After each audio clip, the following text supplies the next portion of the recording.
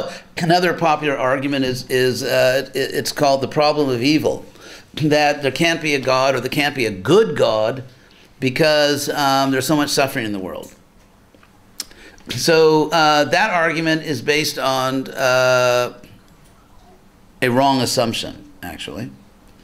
It's based on the assumption, it's based on the sort of a Middle Eastern metaphysics in which when we are born in this life, we were just created. We were just created. This is our first life, so therefore a God who values justice, how could someone be born in an abusive family, or in a war zone, or in terrible poverty, and someone else is born with all facility? So believe that, but if you understand there's an eternal soul, there's karma and all that, then it turns out to be the case that actually we are experiencing the consequences of our own actions, and actually no one is ever actually injured.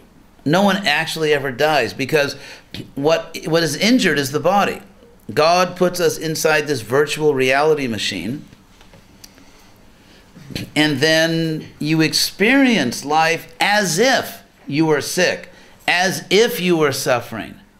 But that's only based on your believing that this machine is you. And once we understand, I am not this machine, once we understand that, then we realize, actually, nothing's happening to me. Nothing's actually happening to me. I am inside this machine, uninjured, and with no problem. I become attached. Let's say, so for example, someone breaks your heart. This is really, in human life, the first initiation. You know, when your heart is broken. And so, I mean, what happens? It means I'm dreaming that I am this body. I'm dreaming someone else is their body. And now it's like the two robots, the two machines.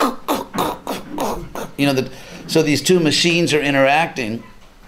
And inside the machines there are these little drivers, you know, like pushing buttons, like the arm goes up. I love you. And so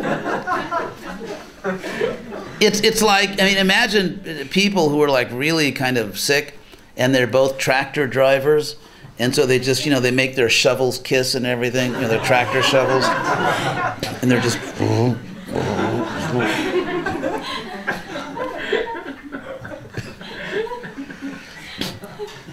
so the point is that when we understand that we're not the body, then real life begins. It's like, let the good times roll.